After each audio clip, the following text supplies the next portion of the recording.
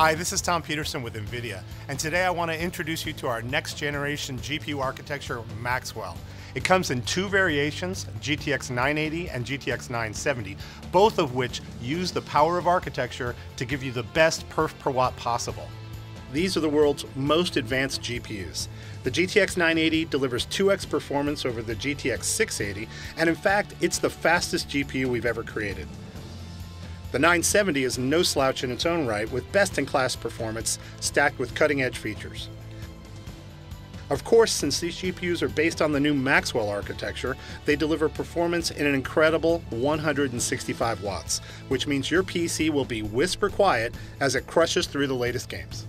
And we're delivering better gameplay experiences using cool new technologies.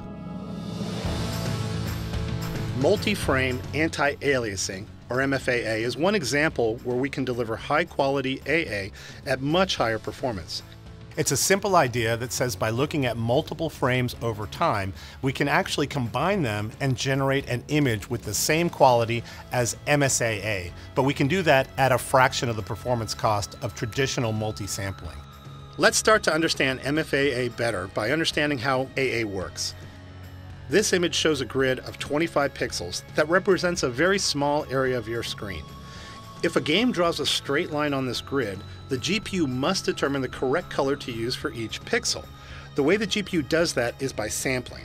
And sampling means that we pick some location, which in this case is the very center of the grid, to use as the test location to determine if a geometric shape intersects a pixel and should thus color it. You can see that we get a very jagged edge when we use one sample, since each pixel needs to make a binary decision about coverage. Traditional AA improves this a lot by taking more than one sample per pixel. In this image, we're showing 2 sample points per pixel. Now for each pixel, the GPU calculates 2 coverage points. If a particular geometry covers only one of the 2 sample points, then the final pixel color is of course the average of the 2 colors. This technique dramatically improves image quality by reducing jaggies, but the cost can be high as now the GPU needs to do more calculations on each frame. MFAA dramatically improves this by recognizing that the averaging that MSAA does per pixel can actually be done over time. In the first frame, let's assume that the following grid of sample positions is used. You can see the image here is similar to what no AA looks like. Now in the next frame, we change the sample positions. You can see how the generated image is slightly different from the prior frame, with just a few pixels changing from light to dark and vice versa. We can then run a sophisticated filter on the GPU to combine the series of frames and deliver an image that's nearly identical to 2x MSAA. The great part about this tech, though, is that the delivered performance is nearly identical to no AA. Dynamic Super Resolution, or DSR, is a great new Maxwell technology that allows you to get a 4K experience on a 19x10 monitor. The way it works is pretty simple. GPUs use a frame buffer to store a rendered image before they're scanned onto a monitor. Most of the time, that buffer is organized at a resolution that matches the resolution of your monitor. But many gamers have found that sometimes it's desirable to lower the resolution of the frame buffer to get higher frame rates out of the GPU. In this case, the GPU scales up the rendered image as it's scanned onto the monitor. DSR, however, goes the other way. With super resolution technology, we allow the game to specify a resolution that's actually larger than your monitor. This means the GPU will generate a very high quality image in the local frame buffer, and then use a sophisticated filter to downscale it and put it onto your monitor. This reduces artifacts caused by rendering at low resolutions. This image, as an example, is a fragment of an image generated at 19x10. That same scene is shown again here, but now it's rendered at 4K using DSR, and then it's downscaled to 19x10. The image we're showing is exactly as it would appear on your monitor, and comparing the two, you can see the improved texture and edge quality.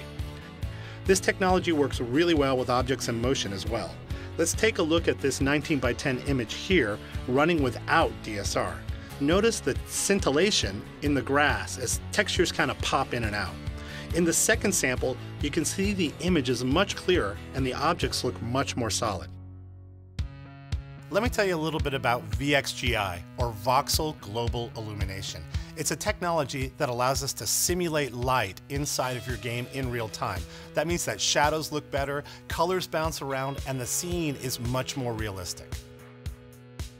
You're looking at a ray-traced image of the Cornell box, which is a classic set of geometry from the early days back in 1984, when everybody was trying to figure out how to do real-time rendering. The problem with this box is that it's actually very difficult to calculate how light bounces it around it in real time. So in graphics, we use simplification techniques. The easiest way to calculate light is what's called direct. That means we imagine there's a point light source that illuminates directly down onto the geometry, but only lights the surfaces that it hits directly. That's why we call it direct light. In this case, you can see the top of the balls are very bright white, the right wall is green and the left wall is red. And that direct light it looks good, but it's missing because clearly you understand that there's going to be reflections. Well, reflections and calculating reflections in real time has been a really difficult problem for graphics. And really until now, it's been practically impossible. This image is showing a voxel view of that geometry. Now, voxels are volume pixels, and it's a way to represent geometry sort of coarser so that we can model real-time light reflectivity.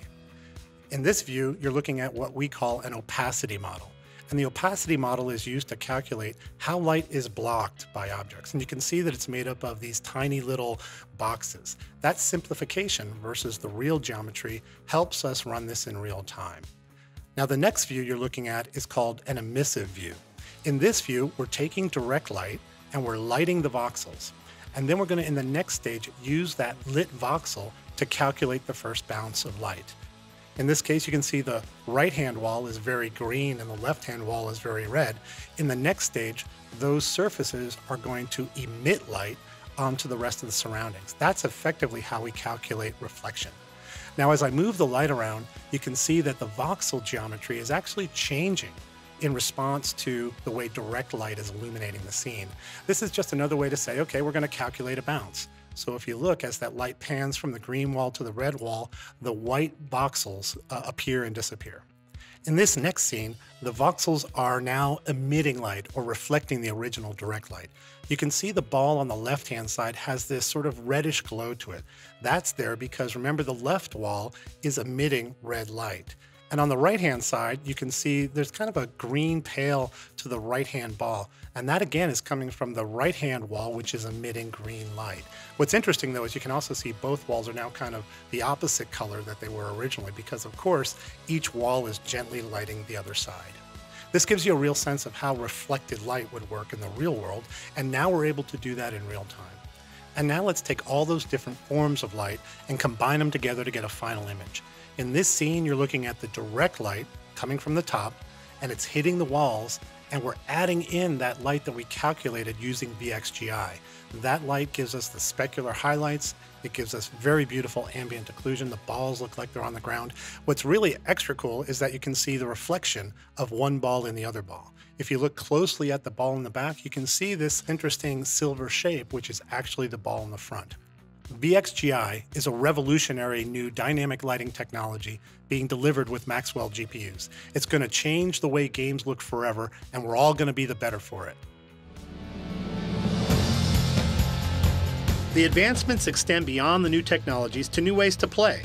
Maxwell offers the best solution for 4K gaming, with the horsepower to hit the frame rates you gotta have, and 4K surround using SLI, and even 4K shadow play.